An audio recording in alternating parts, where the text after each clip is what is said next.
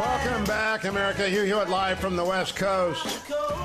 2 days ago in the Washington Examiner, Beckett Adams had a column entitled, "It's Time for the Press to Take Tom Cotton Seriously." We've been taking Senator Cotton seriously since 2010, so I'm a little bit ahead of the pack there. Good morning, Senator. How are you? Good morning, Hugh. I appreciate you taking me seriously. I don't take myself too seriously, but good to be back on with you in the new year. Happy New Year to you and all your listeners. And to you and your family and Arkansans everywhere. Do Arkansans have a dog in the Georgia-Alabama tussle last night?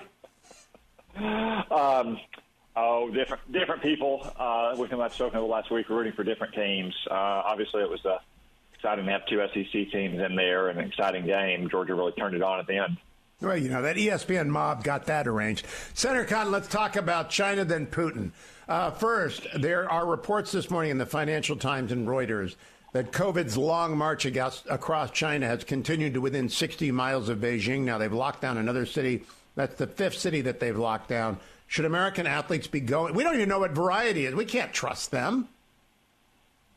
Well, Hugh, I a couple months ago said that we should have a complete and total boycott of these games. Last summer, I asked the Biden administration what their plan was to protect our athletes, to protect them from ubiquitous electronic surveillance, to protect them from DNA harvesting for part of China's massive DNA collection plans, to protect them from kidnapping and hostage taking.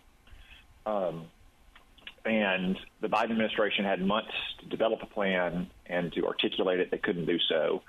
So at the end of last year, I said that for the safety of our athletes, we should boycott these games. And in addition, we should boycott them because of Chinese crimes against the civilized world and its genocide against its own people.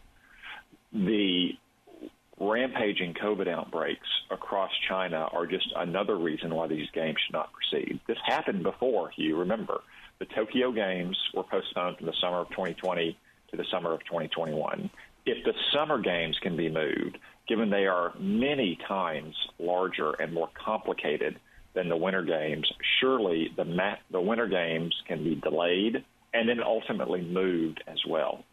At a minimum, would not our CDC demand an opportunity to examine on the ground, in situ, whatever it is that is rampaging its long march through China? Because I don't believe the Chinese Communist Party. Nobody should. Well, you shouldn't believe the Chinese Communist Party. They have lied repeatedly throughout this pandemic. They continue to lie today. But this is part of my concern about the Biden administration's lack of a plan. They are basically at the Chinese Communist Party's they are subject to the Chinese Communist Party's decisions on who they will let in. On basic security, Hugh, we mean like law enforcement officers who are there to keep our athletes safe in the Olympic Village. And I'll just say that that is not adequate. So there's certainly no chance the Chinese are going to let in scientists from our CDC or other agencies in the government, given how much they have worked to cover up the origins and the trajectory of this virus. Again, China has for 2 years said essentially they've had no COVID cases. Everyone knows that's not the case. Everyone knows that the Omicron variant is rampaging across China as it is across the rest of the world. China's vaccines are almost totally ineffective against it. So this is a very perilous situation into which we're putting our athletes. We shouldn't do it. In fact, the IOC shouldn't proceed with these games. They should not. Let me turn to Russia. Yesterday, Deputy Secretary Sherman emerged from a meeting with her counterpart in Russia and announced that and floated that we are considering suspending war games and reentering the INF. This is appeasement, in my view. Now, Admiral Stavridis and I had a polite disagreement. He says if you don't give up territory, it's not appeasement. I think this is appeasement. What do you think, Senator Cotton? I think it is appeasement. Vladimir Putin is solely responsible for the crisis on Ukraine's borders.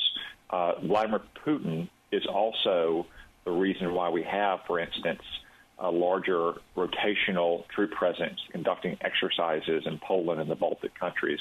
Remember, Hugh, that only started after he invaded and annexed Crimea in 2014 and then continued to invade eastern Ukraine. There's a reason why the Poles and the Baltic states wanted more NATO troops conducting exercises on their territory. It was because of Vladimir Putin's behavior.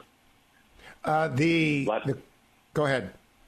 I was just going to say, and then furthermore, it would be strategic folly of the highest order to reenter the Intermediate Range Nuclear Forces Treaty. Yes. So you remember that was a treaty between the United States and Soviet Russia that said that we would not deploy intermediate range Russell missiles to Europe. We wouldn't even manufacture them.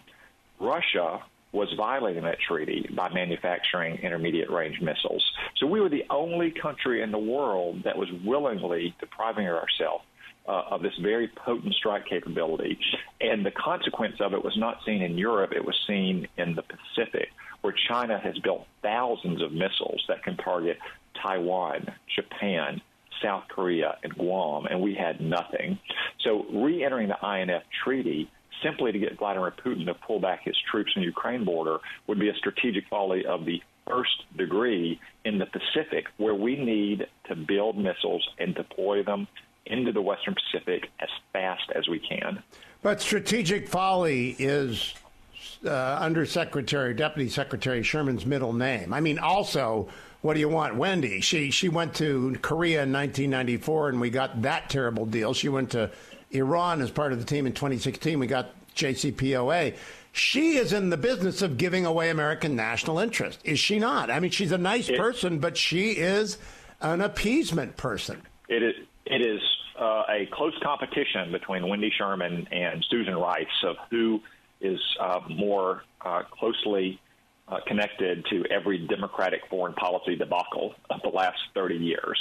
But you're right that she has been in the middle of almost every bad, weak, appeasing treaty or other agreement over the last 30 years. Look, Vladimir Putin created this crisis. He created it from his actions over the last 15 years. He created it from his actions over the last 3 months.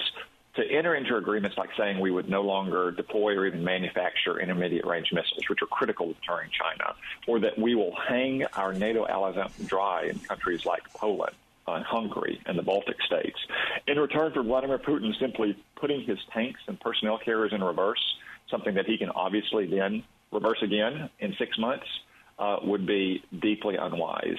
Our policy should be simply that we will have massive, massive economic consequences for Russia should they invade Ukraine.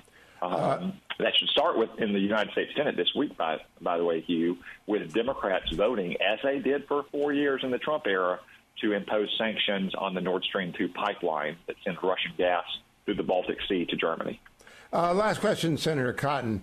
Lots of Russian oligarchs. Yeah, I mean, if you go to London, you cannot not run into a Russian oligarch. They are everywhere in Europe. Ought they to be expelled? Ought their money to be disintermediated? And should we blink out some of Putin's money abroad, which we know where it is? Andrew Peak just confirmed that for me. So did Rick Grinnell. Before they do anything, as kind of a shot across the bow, so that they know we're serious, because this gang does not have a reputation for being serious. Yeah. So, Hugh, there's always good reasons to try to sanction and claw back a lot of the ill-gotten gains of the gangster oligarchs who've surrounded the Putin regime for 20 years now. I think a shot across the bow might send the right signal.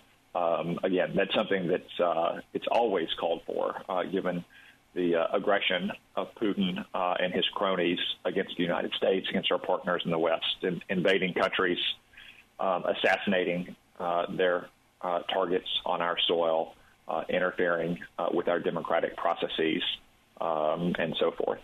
Senator Tom Cotton, always a pleasure to speak with you, Senator. Happy New Year to you. And I don't know that Arkansas football is coming back, but I hope we see you in a championship game before I go to heaven, which could, you got 30 years there, Senator. You got some time. All right. Thank you.